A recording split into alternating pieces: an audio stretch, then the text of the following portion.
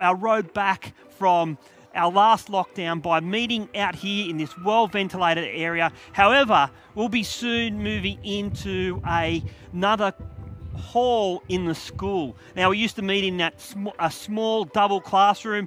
You'd know that spot. We're no longer there. We'll be moving into our own hall, and that should be fantastic because it gives us room to allow more people to come and hear the life-saving message of Jesus.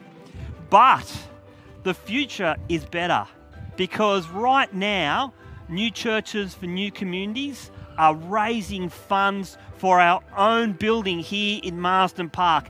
We have the land purchased. The NPC did that many, many years ago. But now a building's going to take shape. The Growth Corporation, well, they've submitted the plans to Blacktown Council. They're getting feedback. They're about to get contracts drawn up, and God willing, late 2022, we'll have the first sod turned on the church property and building will commence there, and we'll be in our own building in 2023.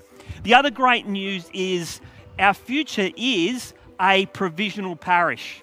Already underway with the Western region is we're putting plans together for Marsden Park to become its own parish. And we're excited by this because that just allows us to grow God's kingdom more in this area.